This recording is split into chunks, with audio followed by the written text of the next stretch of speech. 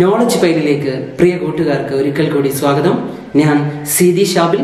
ഇന്ന് നമ്മൾ ഇവിടെ ഡിസ്കസ് ചെയ്യാൻ ആഗ്രഹിക്കുന്നത് ജൂൾ നിയമവുമായി ബന്ധപ്പെട്ട ചില കൺസെപ്ഷ്യൽ ക്വസ്റ്റ്യനുകളാണ്. കഴിഞ്ഞ വർഷങ്ങളിൽ ചോദിച്ചുകൊണ്ടിരുന്നതും ചോദിക്കാൻ സാധ്യതയുള്ളതുമായ ചില ചോദ്യങ്ങൾ കറണ്ട്, റെസിസ്റ്റൻസ്, റെസിസ്റ്റിവിറ്റി തുടങ്ങിയ കാര്യങ്ങളെയൊക്കെ അനുബന്ധിപ്പിച്ചുകൊണ്ട് ചോദിക്കാറുള്ള ചില ചോദ്യങ്ങൾ നമുക്ക് ഇന്ന് പരിചയപ്പെടാം. എല്ലാവർക്കും ഒരിക്കൽ കൂടി സ്വാഗതം. ജൂൾ നിയമവുമായി ബന്ധപ്പെട്ടുകൊണ്ട് ചോദിക്കാറുള്ള കൺസെപ്ഷ്യൽ ക്വസ്റ്റ്യൻ ആണ് അടുത്തതായി നമ്മൾ ഡിസ്കസ് ചെയ്യുന്നത്. ഒരുപാട് മാത്തമാറ്റിക്കൽ പ്രോബ്ലംസ് ഉണ്ട്, അത് നമുക്ക് വരുന്ന വീഡിയോകളിലൂടെ മനസ്സിലാക്കാം. So listen. H സമം I²RT. H is equal to I²RT.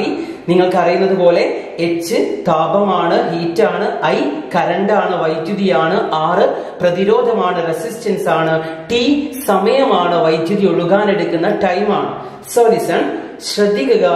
ഈ ഭാഗത്ത് നിന്ന് ചോദിക്കാൻ സാധ്യതയുള്ള ഒരു ക്വസ്റ്റ്യൻ ആണ്, ഒരു ചാലകത്തിലൂടെ ഒഴുകുന്ന വൈദ്യുതി ഇരട്ടിയാക്കിയാൽ ഉൽപ്പാദിപ്പിക്കപ്പെടുന്ന താപത്തിന് എന്ത് സംഭവിക്കുന്നു? When the current flow through the conductor is doubled, what happened to the production of heat? ഈ ക്വസ്റ്റ്യന് നമ്മൾ എങ്ങനെയാണ് ആൻസർ പറയുക?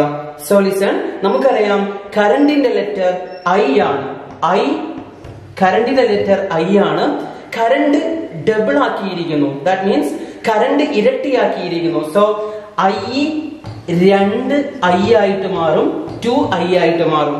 അങ്ങനെ കറണ്ട് 2I ആയി മാറുമ്പോ താപത്തിന്, ഹീറ്റിന് എന്ത് സംഭവിക്കുന്നു എന്നാണ് ചോദ്യം എന്നുള്ളത് കൊണ്ട് ഹീറ്റ്, താപം കാണാനുള്ള ഇക്വേഷൻ H സമം I²RT.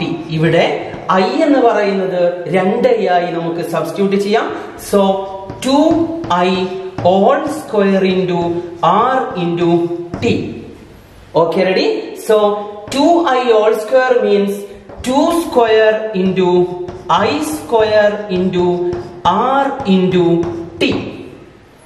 So answer വരുന്നത് 2 സ്ക്വയർ എന്ന് പറയുമ്പോൾ 4 ആണ്, into I² into R into T. ഇത്തരത്തിലുള്ള ക്വസ്റ്റ്യനുകൾക്ക് എന്താണോ അവര് തന്നിരിക്കുന്നത് അതിനെ ഇരട്ടിയാക്കാൻ പറയുമ്പോൾ അതിനെ 2 കൊണ്ട് ഗുണിക്കുകയും പകുതിയാക്കാൻ പറയുമ്പോൾ 2 കൊണ്ട് ഹരിക്കുകയുമാണ് ചെയ്യേണ്ടത്, 2 കൊണ്ട് ഡിവൈഡ് ചെയ്യുകയുമാണ് ചെയ്യേണ്ടത്. ഇങ്ങനെയുള്ള ക്വസ്റ്റ്യൻ പല രൂപത്തിൽ റിപ്പീറ്റ് ചെയ്യപ്പെടാം. കറണ്ട് ഡബിൾ ആക്കാൻ പറയും, കറണ്ട് ഹാഫ് ആക്കാൻ പറയും, റെസിസ്റ്റൻസ് പ്രതിരോധം ഡബിൾ ആക്കാൻ പറയും, പ്രതിരോധം ഹാഫ് ആക്കാൻ പറയും. അപ്പൊ R ഒന്നെങ്കിൽ 2R ആയി മാറും, അല്ലെങ്കിൽ R/2 ആയി മാറും. ഓക്കെ, സോ ഇത്തരത്തിലുള്ള ക്വസ്റ്റ്യനുകളെ പരിചയപ്പെടുന്നത് നിങ്ങൾക്ക് ഉപകാരപ്പെടും. Okay, ready? ഇത് അടുത്ത ഒരു മോഡൽ ക്വസ്റ്റ്യൻ ആണ്. ലിസൺ, ഇത് ടങ്സ്റ്റൺ ഫിലമെന്റ് ആണ്. നമുക്കറിയാം ഇൻകാൻഡസെന്റ് ലാമ്പിനകത്തെ ടങ്സ്റ്റൺ ഫിലമെന്റ്. ഒരു തവണ എക്സാമിന് ചോദിച്ച ക്വസ്റ്റ്യൻ ഇതായിരുന്നു: ടങ്സ്റ്റൺ ഫിലമെന്റ് ഉരുകി പൊട്ടിയാൽ അത് വീണ്ടും ടങ്സ്റ്റൺ ഫിലമെന്റ് ബൾബിൽ ഉപയോഗിച്ചാൽ, അതായത് ഉരുകി പൊട്ടിയ ഫിലമെന്റ് വീണ്ടും കൂട്ടിയോജിപ്പിച്ച് ഉപയോഗിച്ചാൽ റെസിസ്റ്റൻസിന് എന്ത് സംഭവിക്കുന്നു? പ്രതിരോധത്തിന് എന്ത് സംഭവിക്കുന്നു? I കറണ്ടിന് എന്ത് സംഭവിക്കുന്നു? V വോൾട്ടേജിന് എന്ത് സംഭവിക്കുന്നു? ഇന്റൻസിറ്റി ഓഫ് ലൈറ്റ് അഥവാ പ്രകാശ തീവ്രതയ്ക്ക് എന്ത് സംഭവിക്കുന്നു? പവറിന് എന്ത് സംഭവിക്കുന്നു? Energy gain or energy loss, ഊർജ നഷ്ടമാണോ ഊർജ ലാഭമാണോ സംഭവിക്കുന്നത്? ഇങ്ങനെ ഒരുപാട് ക്വസ്റ്റ്യനുകളെ ഒറ്റ ക്വസ്റ്റ്യനായി ഞാൻ നിങ്ങളുടെ മുമ്പിൽ എക്സ്പ്ലെയിൻ ചെയ്യാൻ ആഗ്രഹിക്കുകയാണ്. സോ ശ്രദ്ധിക്കുക, ഇത് ടങ്സ്റ്റൺ ഫിലമെന്റ് ആണ്. ഉരുകി പൊട്ടുന്ന സമയത്ത് ഫിലമെന്റിന്റെ കുറഞ്ഞ ഭാഗം താഴെ ചാരമായി വീഴുന്നു. ആ സമയത്ത് നിങ്ങൾക്ക് മനസ്സിലായി ലെങ്ത് ഡിക്രീസ് ചെയ്യപ്പെടുന്നു.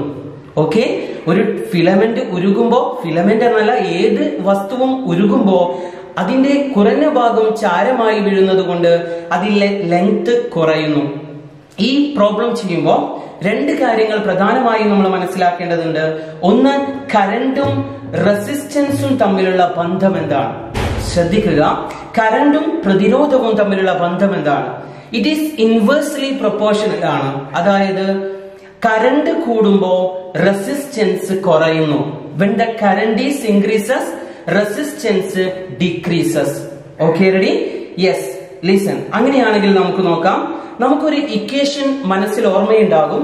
നിങ്ങൾ പരിചയപ്പെട്ട ഒരു ഇക്വേഷൻ ആണ് R proportional to L by A. എന്താ ഇതിന്റെ അർത്ഥം? ലെങ്ത് അഥവാ നീളം കൂടുമ്പോ റെസിസ്റ്റൻസ് അഥവാ പ്രതിരോധം കൂടുന്നു. അതേപോലെ when the area increases, resistance decreases.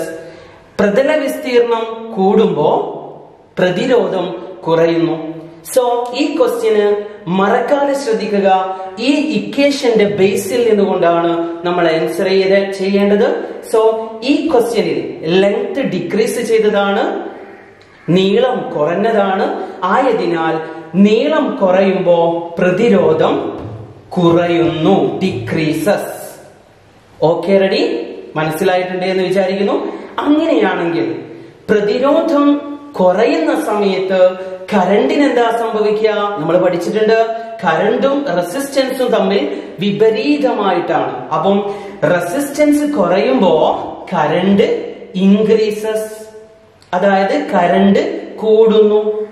അപ്പം കറണ്ട് കൂടുമ്പോ വോൾട്ടേജിന് എന്താ സംഭവിക്കുക? വോൾട്ടേജ് കൂടുന്നു. നമ്മൾ പറയാറുണ്ട് നല്ല കറണ്ട് ഉണ്ട്, നല്ല വോൾട്ടേജ് ആണെന്ന് പറയാറുണ്ട്. സോ കറണ്ട് കൂടുമ്പോ വോൾട്ടേജ് അഥവാ പൊട്ടൻഷ്യൽ വ്യത്യാസവും കൂടുന്നു. സിമ്പിൾ ആണ്. കറണ്ടും വോൾട്ടേജും കൂടുമ്പോ ഇന്റൻസിറ്റി ഓഫ് ലൈറ്റ് അഥവാ പ്രകാശ തീവ്രത കൂടുന്നു. സിമ്പിൾ ആണ്. കറണ്ടും വോൾട്ടേജും കൂടിയത് കൊണ്ട് കറണ്ടും വോൾട്ടേജും ഇന്റൻസിറ്റി ഒക്കെ കൂടുമ്പോ പവറിന് എന്ത് സംഭവിക്കുന്നു? അതും കൂടുന്നു. ഓക്കെ, പിന്നെ ലാസ്റ്റത്തെ ക്വസ്റ്റ്യൻ ഇതാണ്. എനർജി ഗെയിൻ ആണോ എനർജി ലോസ് ആണോ സംഭവിച്ചത്? ഊർജ നഷ്ടമാണോ ഊർജ ലാഭമാണോ സംഭവിച്ചത്? അതിന്റെ ആൻസർ പറയേണ്ടത് പ്രതിരോധം നോക്കിക്കൊണ്ടാണ്, റെസിസ്റ്റൻസിനെ നോക്കിക്കൊണ്ടാണ്. പറ, റെസിസ്റ്റൻസ് ഡിക്രീസ് ചെയ്യുമ്പോ, റെസിസ്റ്റൻസ് കുറയുമ്പോ എനർജി എന്താ ചെയ്യാ? എനർജി ഗെയിൻ ആണ്, ഊർജ ലാഭമാണ്. കാരണം കറണ്ടിനെ താപരൂപത്തിൽ നഷ്ടപ്പെടുത്താത്തത് കൊണ്ട് ഊർജ ലാഭം സംഭവിക്കുന്നു. Okay, ready? ഈ ഒരുപാട് ക്വസ്റ്റ്യനുകളെ ഒറ്റ ക്വസ്റ്റ്യനായി ബന്ധിപ്പിച്ചതാണ്. നന്നായിട്ട് ലിസൺ ചെയ്തുകൊണ്ട് മനസ്സിലാക്കിക്കൊണ്ട് പഠിക്കുക. ഈ വീഡിയോ നിങ്ങൾക്ക് മനസ്സിലായെന്ന് കരുതുന്നു. തുടർന്നും ഇത്തരത്തിലുള്ള വീഡിയോകൾ ലഭിക്കുവാനായി ഞങ്ങളുടെ ചാനൽ സബ്സ്ക്രൈബ് ചെയ്യുക. പുതിയ അപ്ഡേഷൻ നോട്ടിഫിക്കേഷനായി ലഭിക്കുവാനായി ബെൽ ഐക്കൺ അമർത്തുക.